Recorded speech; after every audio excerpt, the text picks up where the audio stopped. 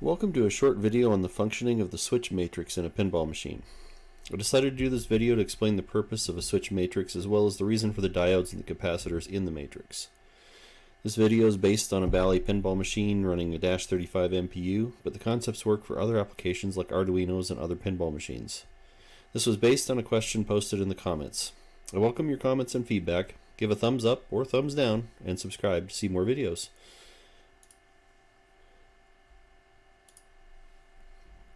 Let's start by looking at how you would interface a single switch with a microcontroller. The top two pictures show a normally low line that goes high with a switch press, and the bottom two pictures show a normally high line that goes low with a switch press. There's really no difference to the microcontroller, and neither is better than the other. In the top left, we have a switch tied to 5 volts and a CPU signal line tied to the ground through a resistor to keep the signal from floating. When the switch is closed, 5 volts is now connected to the CPU input pin. The CPU can then take action on this event. In the bottom left, we have a pin tied to 5 volts through the resistor and the switch tied to ground. When the switch closes, it then brings the pin potential to ground, and again the CPU can take action on this. In the case of a pinball machine, we aren't really tied directly to a CPU, but rather through a peripheral interface adapter, or PIA, like a 6821 or 6820 in the case of Bally and Stern solid-state machines. The first question is often asked, why a matrix? Well, if we connected the switches directly, as in the previous example, we would have an issue with resources. You would need one pin for every switch. This would not scale well. Even with a modest 20 switches, a single 6821 PIA does not have enough pins. As you can see, the last 4 switches would have nowhere to be connected. I've left off the pull-down resistors in this picture to prevent the drawing from getting too cluttered. In this image, we've rearranged the switches in a matrix. In this case, we have 5 rows and 4 columns. This means that to support the same number of switches as the last example, 20, we are only using 9 pins, easily within the capacity of a single 6821. With this type of arrangement, a single PIA could scale to 64 switches using an 8x8 matrix. In operation, the way this works is the system sends out a pulse on each column in turn. At the same time, it is listening on the rows to see if any switches are closed. In this way, it can determine which switch is closed by looking at the intersection of the row and the column. In real life, this scanning is happening hundreds to thousands of times per second. Okay, so I wanted to throw a little aside in here and talk about the actual frequency. I said it can do hundreds to thousands of times per second, the actual scanning of those pins. I wanted to actually get a regular measurement. Now, if you look at the oscilloscope, I'm tied into the 42 volt or whatever it is, 41 volts coming into the system, 43 volts actually I think it is. And this feeds what's called the zero crossing detector. Now there's another video I watched about a guy that was doing a Bally Stern operating system for an Arduino, and he said that the scanning rate was 120 times per second. That would make sense if they were using the zero crossing detector circuit as the output for this. So if I take and disconnect from the input, and you saw our 120 hertz pulsing DC here, but if I disconnect this and I go over to the output of all of this, which is on pin 4 of this,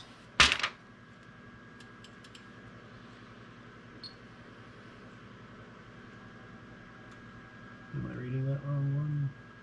Yep.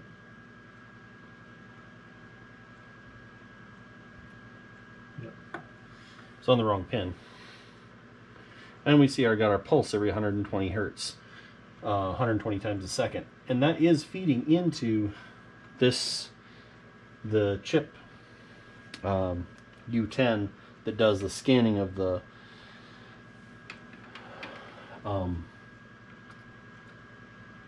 switches. However, if I connect up here, and pin 2 is the first pin of our scanning sequence here,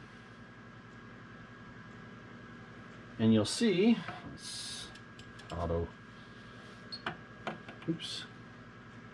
stay on the pin, it helps. Maybe. you see that we're actually scanning at a rate of 1.6 to 1.7 kilohertz, so 1600 to 1700 times per second. So although that 120 hertz is being fed into that chip, I don't know what it's being used for programmatically. I haven't reverse engineered the program yet. But it's pretty clear that the scan cycle on these is actually closer to 1.5 to 1.75 kilohertz when it's scanning for switch hits. So just wanted to do that quick little aside and show you what the actual scan rate was on this particular MPU. And with that, we will move on. Now let's slow this down so we can see what's happening. In this case, drop target C has been hit, and that switch is now closed. When the PIA sends out a pulse on PA0, one of its pins, it gets a pulse back on PB1. This tells it that drop target C has dropped, and can then send an interrupt to the CPU to handle the scoring of this event. The next pulse goes out, but nothing is received back. Even though drop target C is still down, the pulse is not on that column. On the next pulse, the ball hits bullseye 1 on the playfield. The PIA sees the pulse back on PB1 and can tell that, in this case, the bullseye is the switch. Again, it notifies the CPU to handle the scoring and event processing. The next pulse goes out on PA3 and no pulse is received back. The next pulse circles back to PA0 and now drop target B is down. This means that both PB1 and PB2 will receive pulses.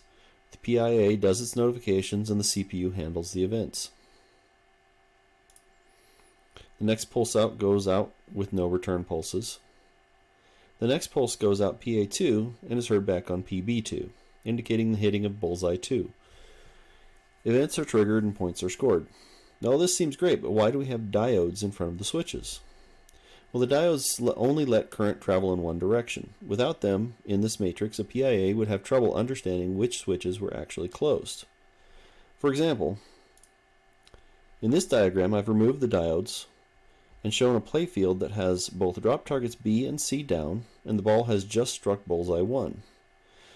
Without the diode, current travels backwards through the drop target C switch and through the drop target B switch. The PIA would see both PB1 and PB2 pulse in combination with its output on PA2, which would make the PIA think that both bullseye 1 and bullseye 2 had been hit, as those are the switches at the intersection of PA2 and PB1 and 2. For this reason, you have to have diodes in line with the switches. Knowing how this works can also help in troubleshooting. If a diode has failed open, that switch won't work at all. And if the diode has failed closed, you might find that hitting one switch causes another unrelated points to be scored. Finally, the capacitors on the switches on some of the switches are critical. You'll notice that they are not on all of the switches. They will be on switches that can activate quickly and disconnect quickly. They are there because even electrons have momentum and may not react fast enough to the switch closing. When a switch closes with the capacitor attached, the capacitor can release its stored energy quickly, making sure the event is seen by the PIA. Slower actuating switches like wire rollovers and drop targets don't need them, as a switch will stay closed long enough to be seen by the PIA. I hope this short video has been educational. I thank you for watching. Again, like, subscribe, and comment. I will see you in the next video.